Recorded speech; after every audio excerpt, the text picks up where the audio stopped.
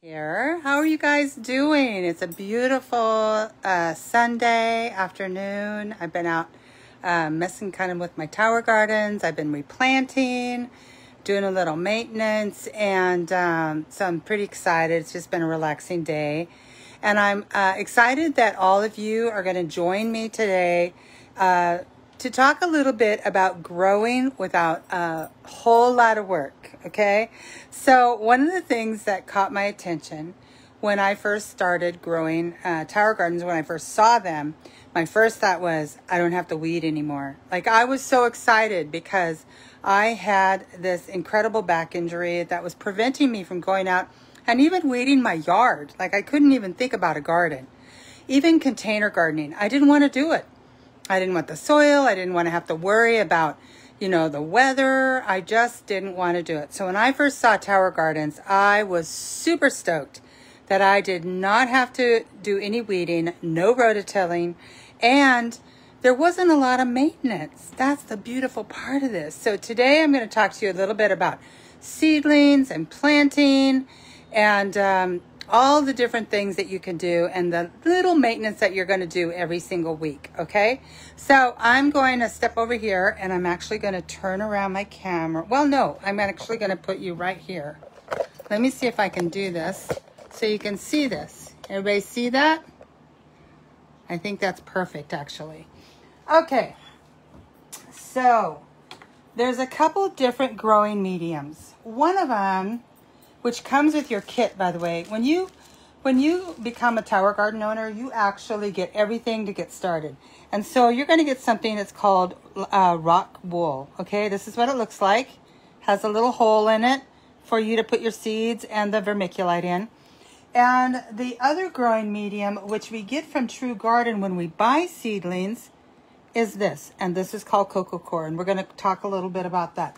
But this is what comes in your kit. Okay? And so this is rock wool. It is created by spinning together fibers that are formed from melted basalt, but I'm going to say this wrong, basaltic rock, okay? So basically it's heated at a really high temperature and there's like threads in here and it's kind of all put together and it has a higher pH. So there's some things you got to know about rock wool. It has more of an alkaline pH to it, okay?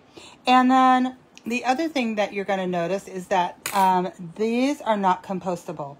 So when the plant is done, you just throw it away, okay? Because you're not going to be able to reuse this thing. The other thing is you can get it wet. And what I recommend for anyone that's using these is that they soak them in the sink overnight. It helps to change the pH of this growing medium. And that's really all this is used for. It's used so that the roots have something to attach to, okay? So it is a growing medium, so soak it overnight and you're good to go. Now, the first thing I'm gonna talk to you about is, I get a lot of questions about, can I just get some seedlings from my Grange Co-op or Lowe's or Home Depot that are in soil?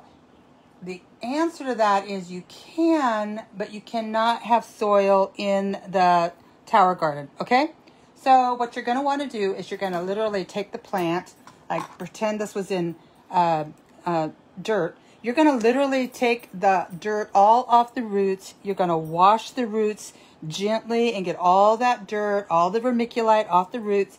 And then you're going to get one of these that's wet, okay? Look at what I did. I made it like a sandwich. You just put the little roots in there. You see my finger? Okay. Put it together. Put a little rubber band around it. And you're good to go and you stick it in. Okay. So you can do that. There are two ways that you can grow. These come with your kit. These are the little cups that come with your kit. And it literally would go right in here. Just like that. Okay. Now, in the home tower, you're going to need to order some of these little guys because these little guys work really good in the microgreens. And I'll show you, I think I have a brand new one I just put in. I'll try to show you before we get off the call is, these are called tower garden clips. Okay, so this goes over and the little thing sits right here. It's pretty cool. Okay, So 2 different ways that your seedlings can be plopped in there. Okay, now I started growing some lettuce seeds. And I'm going to show you. And it's wet, so sorry. I want to see if you can see this. So what you do is you put a little vermiculite, which, by the way, comes with your kit. You're going to put a little vermiculite, the seeds, and a little vermiculite over the top. Okay? So easy. Now what I do is I take popsicle sticks, or you can actually get what I call craft sticks that have a little pointy end. And you're going to label what you grew, because I'm going to tell you when all these come up, it's all going to look like hair, and you're not going to remember a thing about what you grew. Okay? So I'm going to show you how easy this is. So I have 2 different things. I have some arugula. Let me see if you can see it. See how tiny that arugula is? It's like these little beads right here. Okay? And a couple squash seeds. So my husband wanted some squash seeds. A little bit different, because I have zucchini growing, but I didn't have butternut squash. So I'm going to take 2, because 1 may not grow. Okay? You're going to stick them in the rock wool just like that. Kind of tap it down. And then I'm going to put a little vermiculite over the top. Literally, that's as much as it is to start your little seedling. And then I'm going to put my little stick right there. Okay? Perfect. Now, I have these little clippers. They make it really good, or tweezers, to put these little seeds, or, there we go, in these little holes. And I always put, you know, more than 1 or 2, because you never know if it's going to take. You know, seeds are kind of funny that way. Now, I will tell you, people are buying seeds like crazy right now. So I'm going to show you a couple things that you can do for your seeds. There we go. Okay, just like that. Now, I'm going to cover these 2 with some vermiculite. Just like that. Tamp it down just a little bit. Voila. And I label them. And now I've got 9 plants growing. Now I soaked this overnight. Remember, I said you got to soak it. And there you are. And in about 10 days, all of those are going to be up. Okay? So they grow pretty darn fast. Now, some of your flowering plants, like the squash, it may take you a little bit longer. But honestly, it doesn't take very long at all. Okay. So the other thing I'm going to do, and, oh, I forgot to tell you. And the company will send you some seeds. Seed packets. Okay? To get started. So you always get I don't know, 6 or 7, I think. And so that's pretty helpful. Okay, now I'm going to talk to you about Coco Coir. This is Coco Coir. And when you order from True Garden, and isn't his seedlings nice? Look at that. Already up. Oh my gosh. They're just, it's amazing. So you can see, like, this is a little bit more compact. And it almost looks like dirt. Can you see that? Almost looks like dirt, but it's not. What it is it's coconut shadings. Now, here's some pretty cool things about Coco Coir that I do like. Let me put this up here. So one of the things is that Coco Coir is made from coconut fiber. Okay, so it's completely compostable. So if you want to throw this in your garden when it's done, you can. Usually it has really good drainage. It does keep it more moist, so you don't have to run your water on as much. And there's plenty of room for the root system. Look at that. Look at the root system on this thing. Okay. It also is pH neutral. Now remember I said that the rock wool is more alkaline. This is pH neutral, which is pretty awesome. And it minimizes harmful pathogens, and it reduces the risk of pests. So I think that's a pretty good thing. And it's kind of an environmentally conscious product, okay, which I really do love. And you can reuse it, okay? So this is a pretty awesome product, and you can get them from True Garden, okay? So if you want a quick start, if you order a tower garden, you want a quick start, order the seedlings, right? If you can wait like 10 days to 2 weeks, grow your own, okay? So now that we've done that, we've planted a little bit. Now I'm going to show you a couple other things. So I gather seeds. These are acorn squash seeds from a organic acorn squash that I cooked, and I got these seeds out. I also did, this is the ones I planted, the butternut squash seeds. They were also organic. And I don't know if you can see this. Now, whoops, I just dropped it, but it is not, I haven't loosened them yet. Okay, so, do you see it? It's on wax paper. Those are tomato seeds that I've rinsed off, and I'll tell you why. I try every year. This is a special tomato that was given to me, seeds were given to me by the Oregon Extension Office, and you can't find these anywhere. They don't sell them. So when I harvest them, I just slice them in half. I gather the seeds, I dry them, I rinse them and dry them, and then I put them in a seed container. So that's pretty cool. You can do that as well. So when we're talking about seed containers, this is one. And I have them all labeled, which is pretty cool for me because you can actually just take these out. Look at that. So, this is, let me look. I got to read it. Oh, it's cilantro. Yeah, see? And it's got a little lid on it. It keeps them a lot fresher. Those are little kale seeds. You can label the top. The other thing that I'm going to be looking at, and all of you might be looking at because I think it's going to be important, you can get them on Amazon. They can be organic as well, but it's called a seed vault. And it normally will come with about 60,000 seeds or more. And I noticed the other day that one of my seed providers is completely out of seeds. Another one is running low on some things. So anyway, you can actually harvest your own seeds. It's totally easy. And then put them in a plastic bag or, you know, a container or some kind that's going to be helpful to keep the freshness.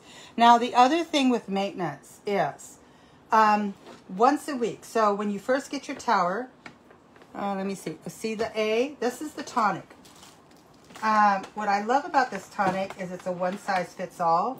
You know how in regular gardens you have to have like fertilizer for this and fertilizer for that? Well, you don't need that with the tower garden. It's totally an all-purpose mineral blend. And when you first get your tower, you're going to put a cup of A. So the cup is this. You get the cup, put a cup of A and a cup of B. And in about 10 days, you're going to put another cup of A and another cup of B. Okay? Now it's full strength. And the reason you're going to wait 10 days is usually your little seedlings, unless they have been getting tonic, you know, you don't want to over-fertilize them by any means. So you're going to want to let them have about 10 days of a weakened solution, and then you're going to bring it up to full strength. After that, it's about a week to 10 days. You just add 200 milliliters. Look at how much water you're using. There's a great video on it, and there's also some instructions in the tower garden. But I usually pick a day, like Friday is my day.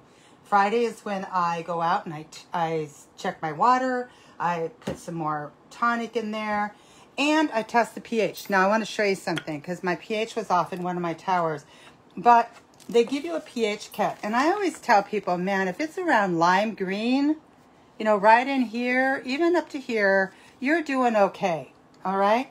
So don't worry about it if it's too much. So I don't know if you can see this. See how it's at the first line?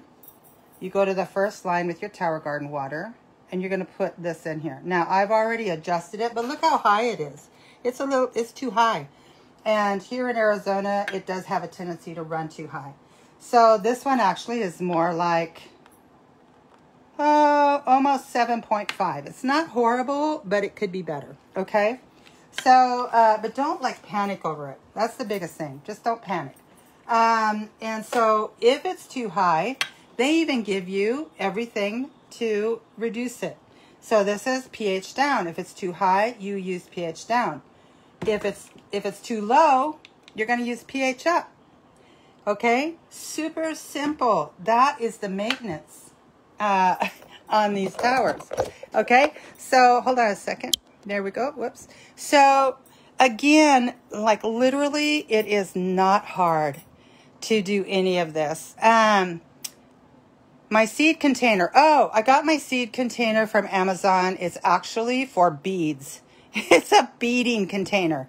So it keeps little beads in there. So go to Amazon. You totally can find a bead container. Any kind of container that has a screw-on lid works. Okay, so it is super simple, super easy. Hey, Sandy, Sheila, thanks for joining. Yeah, Heidi, thank you.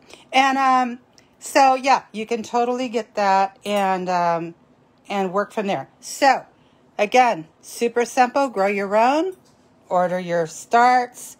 You know, you can get ones from the nursery. Get all the dirt off of it. And look at this. This is what I want to show you. I was just out picking tomatoes. Look at this. It's awesome. It's like your own grocery store, right? It's just amazing.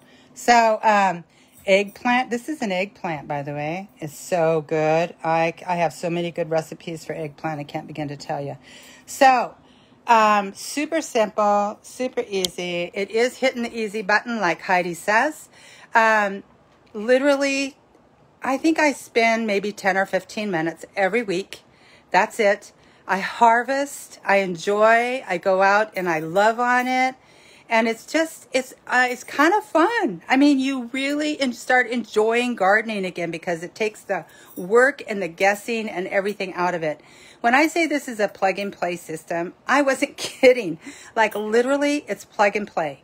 It's super easy to handle pests. It's super easy to handle transplanting because I'm going to show you this is how easy it is. I'm going to take this off of here. I'm going to go out and show you.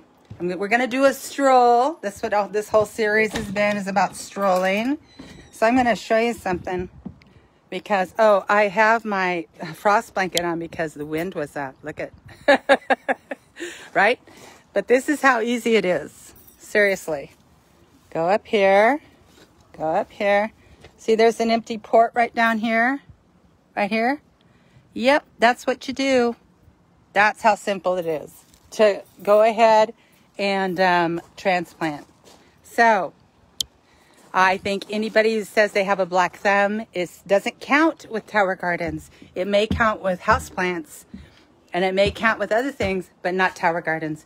Super, super fun, super, super easy, incredibly affordable. So anyway, I hope you enjoyed this and I will talk to you later. Next week, we actually are going to talk about taking the guesswork out of it. And we're going to be talking about different systems, what the costs are, what it breaks down, all kinds of things. So anyway, join me next Sunday at 3 p.m. All right, talk to you guys later. Bye-bye.